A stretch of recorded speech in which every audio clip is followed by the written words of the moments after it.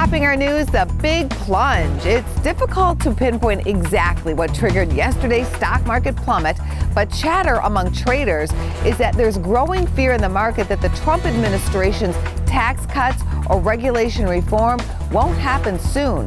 Bank stocks were hit hardest. Goldman Sachs alone trimmed 62 points off the Dow. A couple of notes on earnings. FedEx turned in a mixed bag of quarterly results, sending shares lower. The delivery company missed analyst estimates on earnings while revenue was in line. FedEx blamed fuel prices and one less operating day for some of its units. Nike pulled past Wall Street forecasts. That stock fell in the after-hour session. Worth a mention, traders put on a record number of short trades, expecting shares would decline on earnings. A new aim for Target. The chain is embarking on aggressive redesigns of its stores with hopes of luring in more shoppers.